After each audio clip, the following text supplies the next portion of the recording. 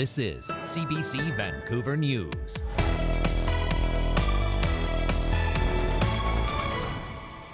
How did this happen? Somebody screwed up big time. People upended by a BC Hydro electrical explosion are stunned. The utility knew there was a problem years ago but failed to act. Plus, hours after reopening, a critical Vancouver Island highway has once again closed, this time due to high winds. And the call to learn more about the deadliest act of terrorism in Canada's history. We can't let these 331 innocent people's lives just be forgotten, and there was so much potential. As victims' loved ones mark 38 years since the Air India disaster. Good evening. Thank you for joining us. I'm Janella Hamilton. Dan is on assignment tonight. Some of the people upended by a BC Hydro electrical explosion that injured two say they want compensation. It comes after the utility admitted yesterday it had known about the dangers 7 years ago but failed to act. As Leanne Young reports, victims say it's a breach of public trust. It was an explosion that rocked the downtown core. A four-story fireball that took out almost half a block of Burrard at West Hastings Street, including one of John Neat's coffee shops. If anybody had been sitting on that patio, they would have been incinerated. 2 people were injured that Friday night, and reminders linger 4 months later. The historic Marine building shrouded in scaffolding, covered in ash. Neat says it could have been far worse. To be the owner of a business that somebody might have been killed at is a pretty awful thought, you know. So, The explosion's cause? A leaking gasket in an underground BC Hydro electrical vault. somebody screwed up big time. 2016, they knew this was a problem, and it took 7 years and an explosion for them to finally go, yes, it's a problem. BC Hydro has admitted fault. We should have caught this much earlier, and we didn't. In its own assessment, it says it identified the electrical vaults as high risk in 2016, but failed to fix the equipment. In my more than 30-year career at BC Hydro, and in my time as president and CEO, I have never been as disappointed as I am today to share this news. The Premier is also disappointed.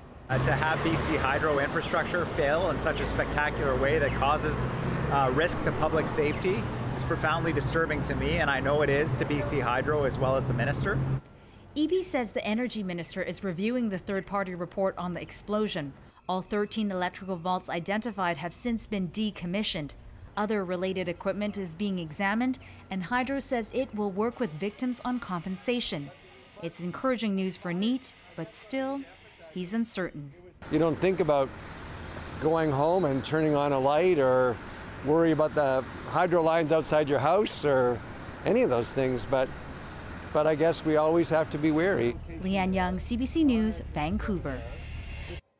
Relief was short-lived for residents on Vancouver Island. A few hours after reopening Highway 4, it is once again closed in both directions. Highway 4 partially reopened this afternoon with a single lane of traffic, but was closed again shortly after 8 o'clock this evening due to high winds. The Ministry of Transportation says the change in weather poses safety concerns for cranes suspending protective wire mesh to prevent debris from falling onto the road. The province says once the winds die down, it will require several hours to raise the cranes and mesh back into place. Drivers are being asked to check Drive BC for updates. As for fire behavior, BC Wildfire Service says the Cameron Bluffs fire remains under control. While there is no word yet on when Highway 4 will reopen to single-lane traffic, Emily Vance was in Port Alberni earlier today finding out how residents cut off by these highway closures are feeling and what more needs to be done. This road is clearly a lifeline for people out here on the West Coast. It's the only paved route that connects Tofino, Ucluelet, here, Port Alberni, and a number of First Nations communities with the rest of Vancouver Island. We spoke to people affected by the closure about what they're hoping for when it comes to the road's reopening. So early on with the road closure, we were most worried about food coming through. Our kitchen here, we get supplies 3 times a week. So that was obviously like, we have an order coming in 2 days, what's going to happen? Things like clean linen for like bar rags and things like that. Just cleaning supplies, paper towel, toilet paper that comes from a different supplier that wasn't willing to take the detour. So we started to dwindle through kind of our stocks. What are you really hoping for when it comes to the reopening of the road? We hope that people don't completely abandon plans to come to the West Coast. I think the uncertainty has been what's been hard to live with. Are we going to get gas in Port Alberni? There was a night when we had absolutely no gas in town. I think atop of everybody's mind is we really need the federal provincial governments to step up and to embrace an alternative route out of the valley. And I think that's key because, if we all had to, evacuate Port Alberni, going to the West Coast, they don't have the infrastructure to support us. So these are not questions that you like to think about, but in this day and age of emergency, climate, that sort of thing, then you have to think about these things. Emily Vance, CBC News, Port Alberni. Vancouver police are looking into a homicide on the east side of the city. Last night, a body was discovered on a vacant property near Renfrew and Broadway. And as Liam Britton reports, neighbors say it's not the first time they've had concerns. Here at the corner of Renfrew and 8th, police have been searching these vacant homes for the past couple of days. A body was called in by a member of the public Wednesday night. The investigation has been ongoing since then. The whole block is taped off, just off Broadway. The crime scene is quite large. It is several vacant homes, I believe, in that neighborhood. So it will take a substantial amount of time to comb through the property and gather evidence. A half-dozen cruisers and a large police truck can be seen Friday afternoon. But details from police are few. No info about the dead person. Neighbors say there have been squatters coming and going for some time, with more and more police patrolling the area over the past few weeks. At the beginning, it was just kind of this or the next house that they were checking, and then it just escalated from there. One resident even told us they saw people with cars entering and exiting the vacant homes. Now, no arrests have been made here so far, and police might be here for the long haul. They say they're prepared to spend the entire weekend on scene looking for clues. Liam Britton, CBC News, Vancouver. It's been 38 years since the Air India Flight 182 bombing sent shockwaves around the world. Today, to mark the somber anniversary, friends and family members of loved ones who died came together to mourn and remember. Zara Premji reports. It was 1985 when a BC-made bomb killed 329 people. About 280 of them Canadian, just over 80 were children under the age of 12. Another bomb killed 2 baggage handlers in Japan. Mourners, friends and family gathered to remember and grieve. It's a tough time. Every year every year we're all like, sort of forget about it, and then June 23rd comes and it's like you're reliving. And I didn't ever get to meet. I would have loved to meet him. I just had a baby boy. I would have loved to introduce him to his cousins, to his aunt, but it never happened. Sukhwinder Kaur Uppal, Parminder Kaur Uppal, and Kuldeep Singh Uppal. It's been 38 years since this tragedy, the worst mass murder and terrorist attack in Canadian history. But those who were touched firsthand say it remains fresh. We are still hoping for the justice. Many say they want to see this day memorialized so more conversations will happen. It should be taught in Canadian schools. This should be mandatory. Like, asking for this is kind of a little bit ridiculous. It should have already been done, that everybody needs to know what happened on June 23rd, 1985. Now, in the end, this is the 38th year of remembrance. Now, those family members who are here say they want to make sure by year 39 there's more of a discussion, there's more of an understanding of this tragic loss in Canadian history. Zara Premji, CBC News, Vancouver. Many parts of the province are expected to face drought conditions this summer. It's been a warm and dry spring and early summer. And while there's been some rain recently, the province says it hasn't been enough to overcome the shortfall. BC ranks drought levels out of 5 right now. The East Peace region, Fort Nelson and Finley areas are all level 4, while the majority of other watersheds are between level 2 and 3, including the South Coast and Vancouver Island. Only northwestern BC is currently sitting at level 0.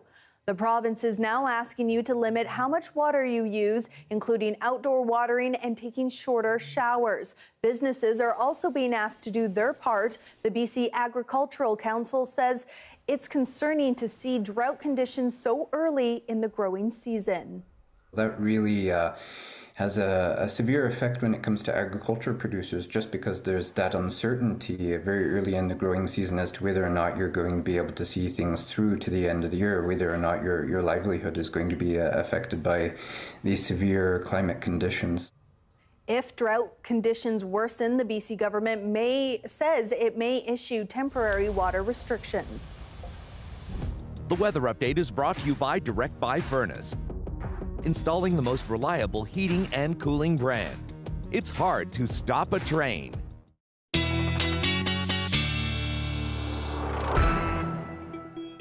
Well, Johanna, I was so surprised. Yet another scorcher of a day today.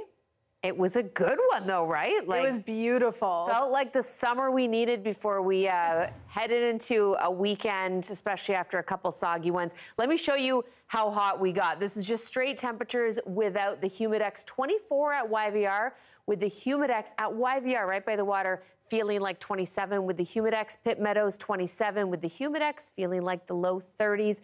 We felt that heat across the east side of the island, especially Southern Gulf Islands, feeling like the low 30s as well.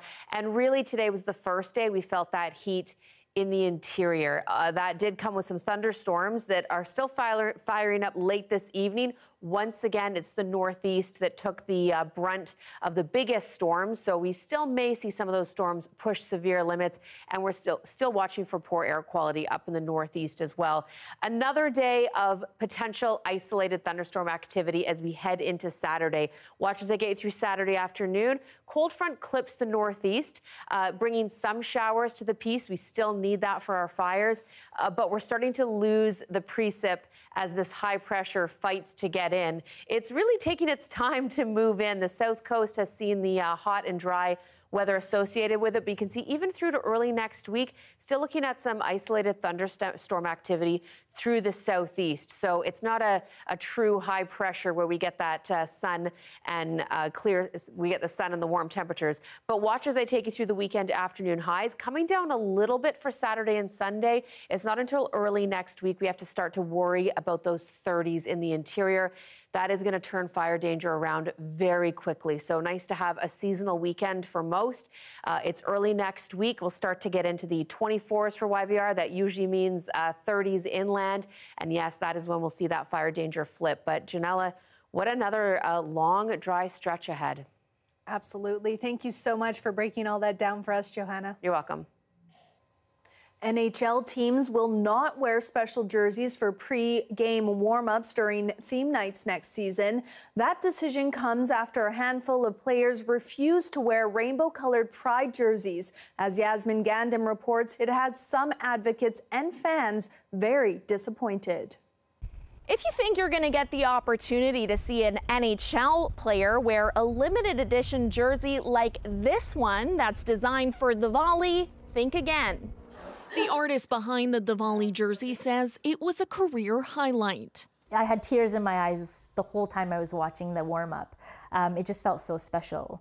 And the back of the jerseys had the players' names in Hindi and Punjabi. That's huge. She says it's disheartening as both a South Asian and a member of the LGBTQ+ community. Typically, the NHL is full of mostly white, straight, cis players, right? And you know, the NHL could have easily stood behind. We want to make an inclusive environment. We want everybody to feel welcome. And by just shutting everything down, that's a huge blow to so many communities. As Nagra looks through old sketches of designs, she is glad representation existed, even just for one night. The color scheme I picked for the artwork was kind of like the twinkling lights you see in the evening, especially in India when, like, the stories I always heard from my parents was that they would light hundreds of these clay lamps. The theme nights will continue and the jerseys will still be created and sold, but the NHL's board of directors and commissioner decided they won't be worn by any players. Because that's just become more of a distraction from really the essence of what the purpose of these nights are. But some teams across the BC Hockey League will continue having their players sport themed jerseys. We're not the NHL. We don't have the reach that they do, but from our local community here in Coquitlam, to the Tri-Cities, to the outer broad community of the British Columbia Hockey League, we're going to keep wearing these jerseys. We're going to keep celebrating these different causes and awarenesses and bringing inclusion to our sport that we all love so much. The Coquitlam Express will unveil their Pride jerseys next year. We'll enact a change in our future generation where they say, wow, you know, if my hero can do that, so can I. CBC reached out to the Canucks for comment, but it declined. Still, some, like Nagra, will continue the legacy, even if it's just in their own home. And I asked them for 2 jerseys so I could pass one to each of my kids. Yasmin Gandim, CBC News, Vancouver. To provincial politics now, Vancouver Mount Pleasant has long been one of the NDP's most rock-solid ridings, but it's up for grabs in a by-election along with Langford-Juan de Fuca. As Mira Baines reports, voters head to the polls tomorrow. This place felt like a torture chamber. Former MLA for Vancouver Mount Pleasant, Melanie Mark, made an emotional farewell speech in the BC legislature before resigning. Women get it worse from the opposition. Women in question period get it worse than men. That's the bottom line. Mark won the Vancouver Mount Pleasant riding by almost 67%. It's a very diverse riding that includes thriving and gentrifying neighborhoods near Main Street as well as the downtown east side. BC NDP candidate Joan Phillip, an Indigenous rights leader and climate activist, is hoping to take over from Mark. The main thing is I want to carry on her legacy. Phillip has lived in Penticton for decades, serving as lands manager, but says she grew up in the riding, hailing from the Tsleil-Waututh Nation. Well, I've worked all over this area and my people are from here. This political scientist says Vancouver Mount Pleasant is a safe NDP seat, as is Langford-Juan de Fuca, but says there's something to be learned before next year's provincial election. Though governments don't traditionally win by-elections in BC, we would anticipate the NDP would hold on to these 2 ridings. But I do think we want to look down ballot to see what dynamics are happening, and that might tell us something a little bit more about the political environment in the province more generally. BC Green Party candidate and emergency management expert Wendy Hayco says people want change. Her party was second in the 2020 election, capturing 20% of the vote. That they are worried about affordability and housing and the climate crisis and how, things like the heat dome, how that impacted the neighborhood here. BC United candidate Jackie Lee lives in Richmond, but has long volunteered in the community. He's opposed to safe supply and concerned about crime, reflecting his party's views. Public safety. A lot of people tell me that they do not feel safe even walking out of their house. There has been controversy in the race. BC Conservative candidate Karen Litzk is defending her views after being accused of transphobia. As gender ideology is increasingly being enacted as public policy. Polls will open tomorrow from 8 a.m. to 8 p.m. Results are expected before 9 o'clock. Mira Baines, CBC News, Vancouver.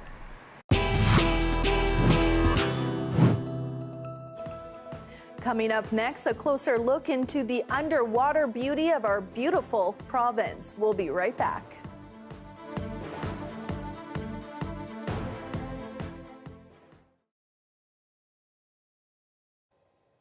Thanks for staying with us during our commercial-free live stream. Some students from Regina Public Schools have signed up to spend their last few days of the school year in the woods. They've enrolled in an Indigenous-led learning program with knowledge keeper Gary Gott, who will be sharing traditional teachings about medicinal plants, speaking Cree, and tanning hides.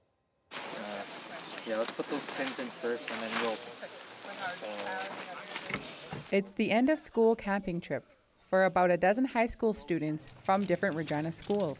They've come to Echo Valley Provincial Park to set up camp. So if you look around here, there's medicines all over, like these ones with the big leaves here.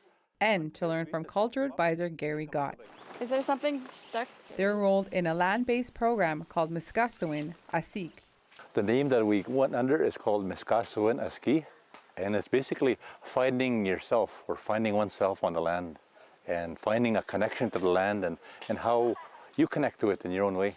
and we educate these students on what we know from the scientific perspective and also from the cultural and spiritual and cultural perspective. As a knowledge keeper, Gott shares his traditional teachings, including how to study medicinal plants, speak Cree, and tan hides, as well as other basic survival skills. A lot of them I've never been exposed to how to make a fire, how to canoe up, how to paddle a canoe, basic life skills, survival skills, building a quinzhee. We do all-season camping and all-season activities. We expose them all. You want to avoid that ledge of rock, so... The program is open to all students in grade 11 or 12 at Regina Public Schools. They have to apply to attend the classes and teachings. 17-year-old Leah Prosper attends Balfour Collegiate. She loved learning to tan hides. Our first time fleshing the hide, we were all very sore. Like our arms were... like our arms were just sore in like places we've never worked before. And also when it came to like softening the hide too, that was very physical because we had to drain it, and draining it, it was like a whole process of us just like continuously wrapping it around this thing. 16-year-old Darius Matichuk also attends Balfour Collegiate. The grade 11 student is Cree and is finally learning his language. Building a connection to the land and like she said, learning the language. We're taking a Cree university credit right now, and like we're learning like basic introductions, like how to say your name. For example, it would be like Tansei Darius Nitsi Gaston. We realized by the end of it all, a lot of them have kind of woken up something inside of them that kind of reattaches their spirit to the land, and it changes them in many ways. Campus Regina wants more teenagers to apply to the program. The high school students earn university-level credits in Indigenous studies and the Cree language. And they learn about themselves and the land. Louise Beagle, CBC News, Echo Valley Provincial Park.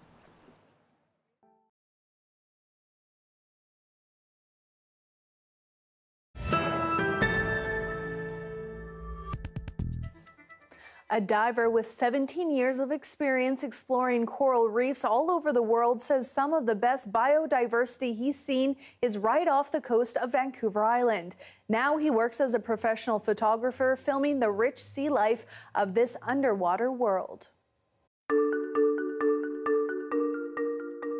I started diving about 17 years ago, and then after my very first breath in the water, I put in my mind, okay, this is something I want to do when I grow up. I've been doing this professionally now, diving, filming underwater for about 10 to 12 years. When it comes to filming the natural world, it's just so much out there that we have no idea what's going on. So that's the source of inspiration that I get every time I get in the water. You're really gonna win and lose every dive you go to. Vancouver Island hit me as a huge surprise. I spent a third of my life diving in the tropics, and then I came here in 2019 for the first time. I jumped in the water. I never ever expected to find so much diversity in such a cold water region in the world, from like kelp forests to incredible macrolife, sponges, walls, drop-offs, and it's just incredible. It really boosted my inspiration because so many new things I had never seen before. After 4,000 hours spent on the water and get to see that new subject, it was really mind-blowing to me. I was on the other side around Nuka, and sometimes the 6-gill sharks would come around to just check it out. I went there, I shore dived with my gear, I went in the water, and I didn't see any sharks. But it was one of the places that nobody told me how it would be like underwater. And I found this huge garden of anemones, like perfect, pristine walls and rocks covered with life. That hit me like it's a huge surprise again. The ocean, it's such a mysterious and unknown place that people just take for granted, not knowing what's happening out there. And we rely so much of the ocean for our everyday lives, not just for food sources, but for oxygen that we breathe. That's part of the reason why I'm here trying documenting this, to share it with the world, the importance, the beauty, and how fragile these ecosystems are these days. Here we have a beautiful shot of the sunset this evening from the Victoria Harbour. We'll be right back after this quick break.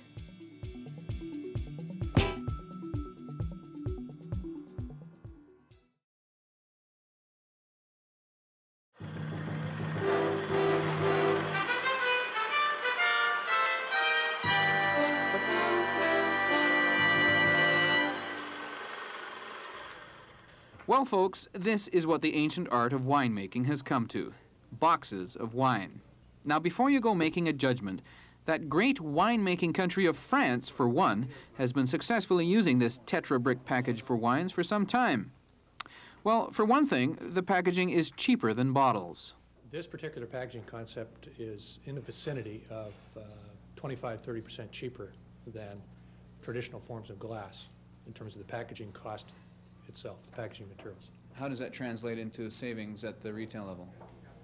We expect this particular concept to result in a 10 to 12% saving at the retail level to the consumer. And then there's the matter of convenience. First of all, they come in two sizes, the 1 liter size and this handy 250 milliliter size. That's about 8 ounces. Well, there's no doubt about it. They've got it together as far as convenience is concerned. They'll tell you that the average attaché case will hold 6 of these. Try that with a bottle. And in case you're a Butterfingers who can't hold on to things, this is also unbreakable. Now, in the interests of getting a better shot, we dropped this cask 3 times, but it did prove to be breakable. Oh!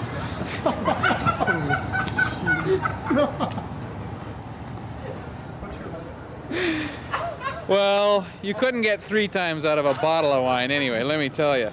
And for those who have a hard time mastering a corkscrew without putting a lot of cork in the glass, you only have to master a pair of scissors. This is how it works.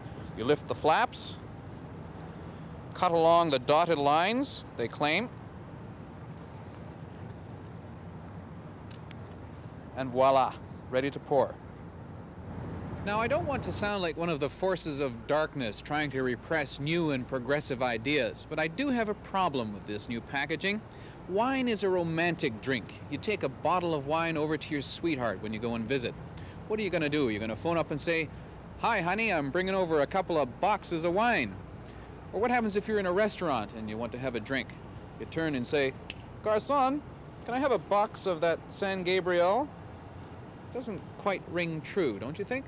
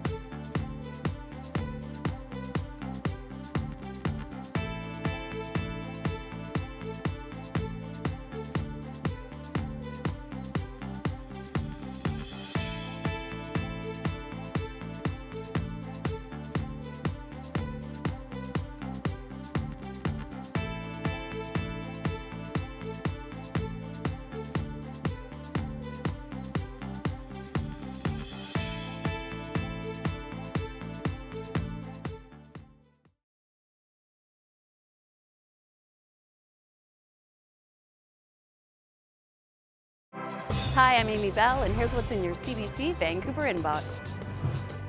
CBC Vancouver is the premier media partner of the 2023 Surrey Fusion Festival, July 22nd and 23rd. Visit the festive cultural pavilions, enjoy free live music and family activities. And the 13th annual Indian Summer Festival takes place July 6th to the 16th.